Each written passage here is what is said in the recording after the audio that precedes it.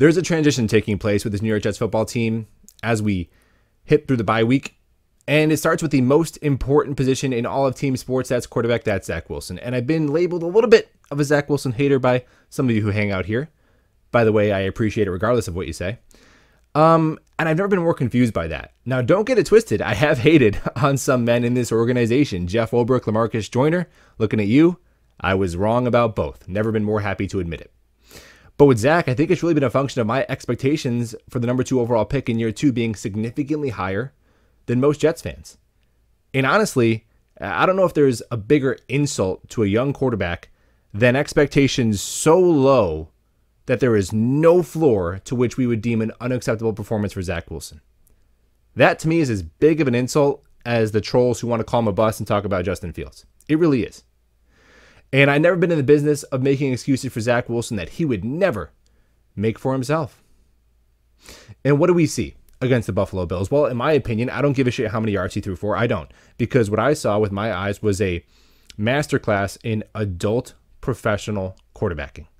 Good pocket awareness, using your mobility, going through your reads quickly, making good, sound decisions, and accurately delivering the football on time, on target, staying ahead of the sticks, good situational awareness. Beautiful. Watch it again. It's even better the second time. And that's who Zach Wilson is. So the comparisons can kind of stop. I don't need him to be Joe Burrow or Justin Herbert or whoever else. I expect Zach Wilson to be Zach Wilson. And that is a quarterback who is intelligent, athletic, and can accurately distribute the football. And if he didn't do those things against the Buffalo Bills, if he went out there and threw a couple picks or only completed 50% of his passes, what would have happened? Jets fans, we would have had excuses lined up down the block and around the corner. The Bills are a great defense. No Corey Davis, no ABT, no Brees. It's just 20 to start. How is he supposed to throw the ball to a guy 6 feet in front of him wide open? How could he possibly do that? Come on. No. And some of those things are real, right? Those injuries, they're real. The offensive line, not ideal. But it's okay to expect Zach Wilson to do difficult things in non-ideal circumstances in his second season.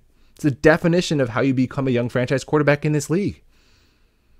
And Zach Wilson just showed us he can do that because that was the same offensive line that was out there against the Patriots.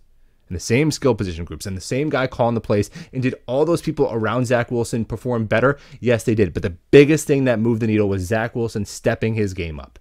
So I'm not going to absolve Zach Wilson for all the blame when he plays poorly by blaming all those people, but I'm not going to strip him away from all the credit.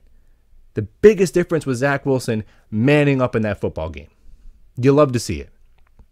And that is the standard for Zach Wilson the back half of this season. And when he dips below that standard, am I going to call him a bust? No. But I'm not going to give him a noogie and say, it's only your 21st start. No. And Zach Wilson doesn't do the things that I know he could do. I'm not going to say it's because he wasn't wearing his lucky underwear.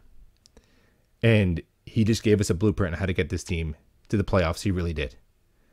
And I can't wait to see what this young man has in store at the back half of this season. Go Jets.